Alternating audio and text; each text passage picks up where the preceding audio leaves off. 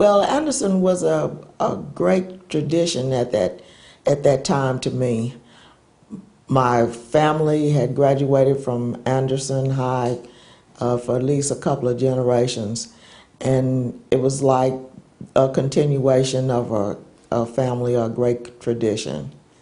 Because I didn't really realize it at that time, I probably realized it even greater since then, is how much the culture had to do with your education.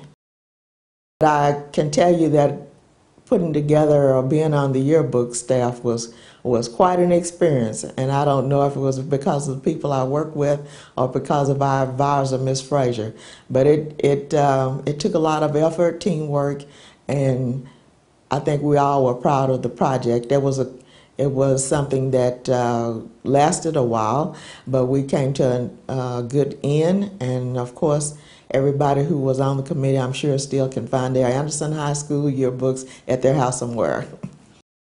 We learned how to get along together, how to work together as teams or subgroups. We had pride in our schools. The teacher had pride, which is not often the case nowadays.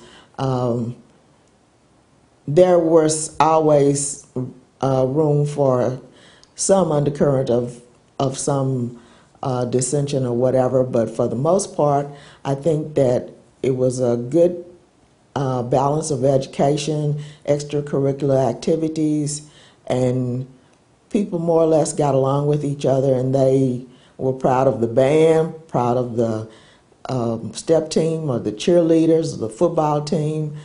There was a lot of pride in those days in what we did and what we accomplished, and the teachers all came from our community, so there was an extra boost to us at that time.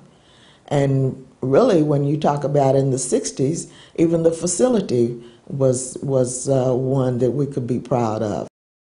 I think the teachers and the counselors expected more of you. And you try to give your best, not to let them down, not to let your family down. And you could enjoy the joy of learning for learning's sake. I think nowadays, so many facilities, educators do what we call teaching for the test. And you don't really get a well-rounded education in that manner.